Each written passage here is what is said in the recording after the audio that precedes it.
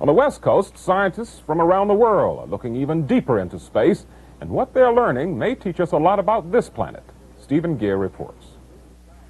Satellite data from the planet Venus is leading scientists into predictions of serious dangers for planet Earth. This is a composite of photographs of the heavy cloud cover of Venus, made up largely of carbon dioxide. Were it not for this blanket, Venus, which is similar in size to the Earth and only 30% closer to the Sun, would have temperatures similar to ours.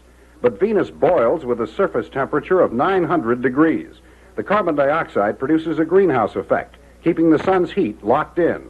We're very concerned in the case of the Earth that by burning fossil fuels, we're gradually increasing the carbon dioxide content of our atmosphere, and we're going to cause the climate to get significantly hotter.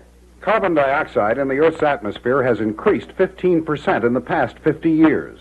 Also fascinating the scientists here is the limited movement of the geologic crust of Venus, the kind of movement that causes earthquakes. One factor is that Venus has no moon, lending credence to theories that our moon may contribute to earthquake activity. These are the only photos of Venus's surface taken by a Soviet probe, but another Russian satellite launched last Friday is due to land on Venus in March.